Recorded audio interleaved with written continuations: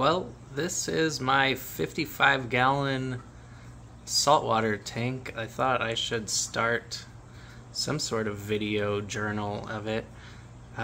It is about 2 months old. Started with a 10-gallon tank and then almost immediately went to 55-gallon. Got a bunch of fish, added them to the 10-gallon tank as a quarantine, and then I was like, no, let's just move them all together, because it was like 7 fish in a quarantine and 3 in this 55-gallon tank, and we thought it was silly. So one of them is not doing so well on the bottom right. The orange-backed fairy wrasse has some white garbage in its eye. I'm not sure if it's an injury or if it's sick. Olive coral is from like online or a coral sale through local shop.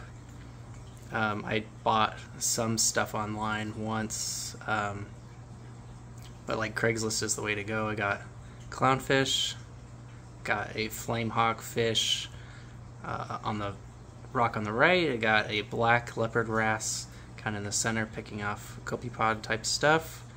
I got 2 on the left. Here, we'll zoom in. Banggai cardinals. Got a royal grandma in the back left. Health freaky firefish. Got this cool guy, starry blenny.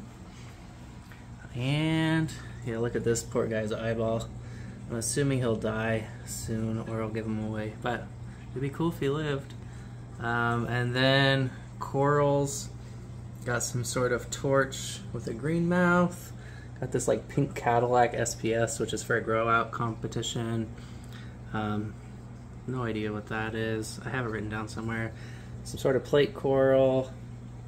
A little Zoa garden. Another torch.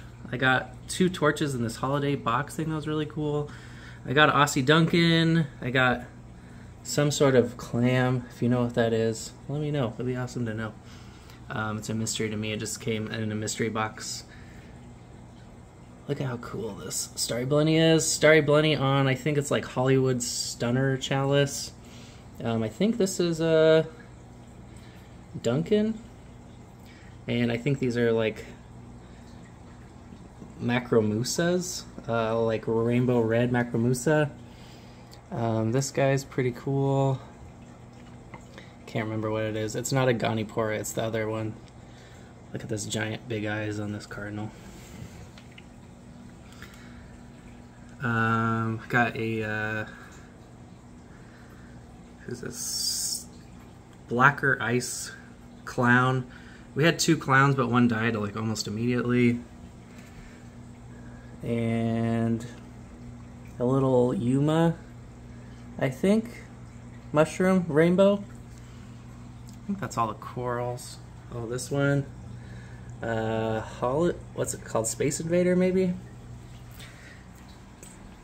So yeah, that's the old tank setup. And then I have these online lights.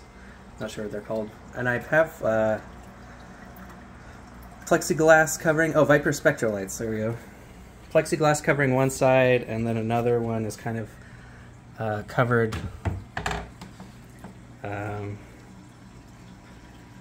by the coral, the frag plug grate, so the fish don't jump out, but there's some oxygen. And then the sump, got some Chaeto heater, skimmer. They're pretty cute little skimmer. Got a,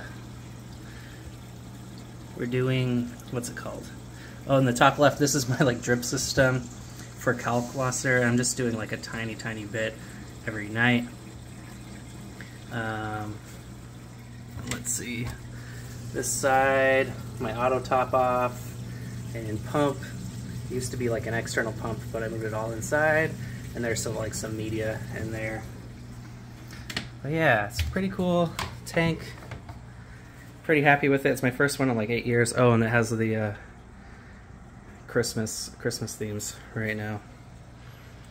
But it'll be cool to watch it grow And if you want to see that happen, oh wait a second, I should show you. Wait, I have an urchin hiding in here, and my cleanup crew's like, this guy is like a fighting conch, and I got a cleaner shrimp. You can see his like tentacles, just barely. I also have a yellow spotted goby who had a snapping shrimp bud, but when I moved him from the 10-gallon tank, they were separated. But yeah, looking forward to watching it grow and updating it. And if you're interested in that kind of thing, please follow along for more.